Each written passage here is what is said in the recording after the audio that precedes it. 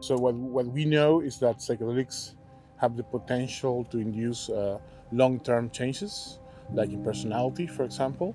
There are very few things that can change the personality of an adult human being, and psychedelics are one of those. What happens is, it's known, this is scientific evidence supporting this, that there's a personality trait which is called openness, which is increasing, and this essentially translates into being, well, as the name suggests, being more open to change and to realize, for example, things that you might want to change in your life. And essentially, I feel that this is sort of opportunity.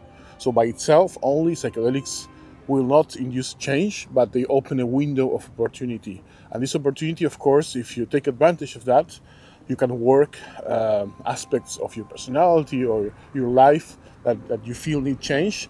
And of course, if you are someone with a diagnosis of depression, anxiety, substance abuse, the idea is that you can benefit a lot because you are stuck into rigid patterns of thought, and it's very difficult to transcend those patterns, to escape those thoughts. And psychedelics, they open a window where you can see things from a different perspective.